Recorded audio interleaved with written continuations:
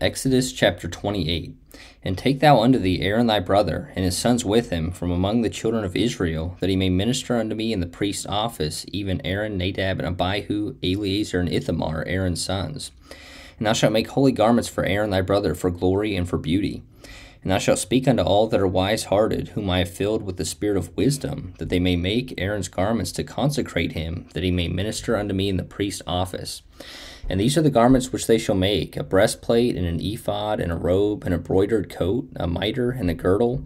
And they shall make holy garments for Aaron thy brother, and his sons, that he may minister unto me in the priest's office. And they shall take gold, and blue, and purple, and scarlet, and fine linen. And they shall make the ephod of gold, of blue, and of purple, of scarlet, and fine twined linen, with cunning work. It shall have the two shoulder pieces thereof joined at the two edges thereof, and so it shall be joined together. And the curious girdle of the ephod which is upon it shall be of the same, according to the work thereof, even of gold, of blue, and purple, and scarlet, and fine twined linen. And thou shalt take 2 onyx stones, and grave on them the names of the children of Israel, 6 of their names on one stone, and the other 6 names of the rest on the other stone, according to their birth. With the work of an engraver in stone, like the engravings of a signet, shalt thou engrave the 2 stones with the names of the children of Israel. Thou shalt make them to be set in ouches of gold. And thou shalt put the 2 stones upon the shoulders of the ephod for stones of memorial unto the children of Israel. And Aaron shall bear their names before the Lord upon his 2 shoulders for a memorial. And thou shalt make ouches of gold. And 2 chains of pure gold at the ends, of wreathen work shalt thou make them, and fasten the wreathen chains to the ouches. And thou shalt make the breastplate of judgment with cunning work. After the work of the ephod thou shalt make it: of gold, of blue, and of purple, and of scarlet, and of fine twined linen shalt thou make it. 4 it shall be, being doubled. A span shall be the length thereof, and a span shall be the breadth thereof. And thou shalt set in it settings of stones, even 4 rows of stones. The first row shall be a sardius, a topaz, and a carbuncle. This shall be the first row. And the second row shall be an emerald, a sapphire, and a diamond. And the third row a ligure, an agate, and an amethyst. And the 4th row a beryl, and an onyx, and a jasper. They shall be set in gold in their enclosings. And the stones shall be with the names of the children of Israel, 12, according to their names, like the engravings of a signet. Every one with his name shall they be, according to the 12 tribes. And thou shalt make upon the breastplate chains at the ends of wreathen work of pure gold. And thou shalt make upon the breastplate 2 rings of gold, and shalt put the 2 rings on the 2 ends of the breastplate. And thou shalt put the 2 wreathen chains of gold in the 2 rings which are on the ends of the breastplate.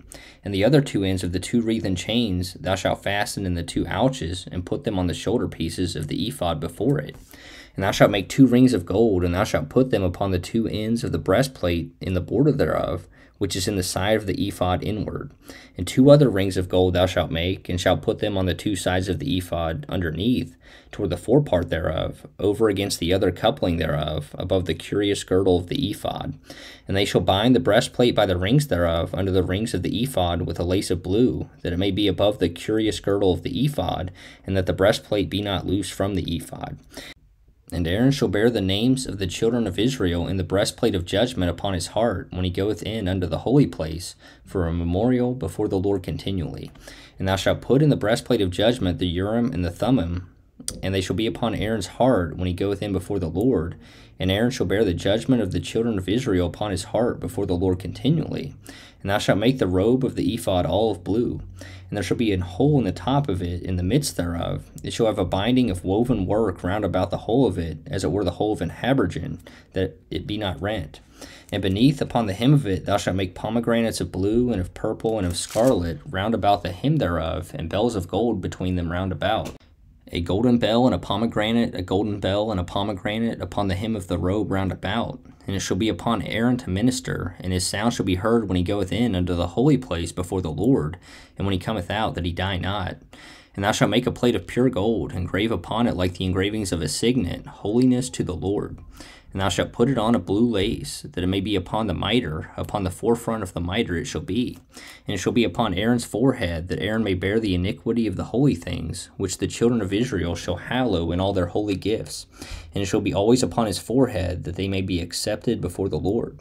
And thou shalt embroider the coat of fine linen, and thou shalt make the mitre of fine linen, and thou shalt make the girdle of needlework. And for Aaron's sons thou shalt make coats, and thou shalt make for them girdles, and bonnets shalt thou make for them, for glory and for beauty. And thou shalt put them upon Aaron thy brother, and his sons with him, and shalt anoint them, and consecrate them, and sanctify them, that they may minister unto me in the priest's office. And thou shalt make them linen breeches to cover their nakedness, from the loins even unto the thighs they shall reach. And they shall be upon Aaron and upon his sons when they come in unto the tabernacle of the congregation, or when they come near unto the altar to minister in the holy place, that they bear not iniquity and die. It shall be a statute forever unto him and his seed after him.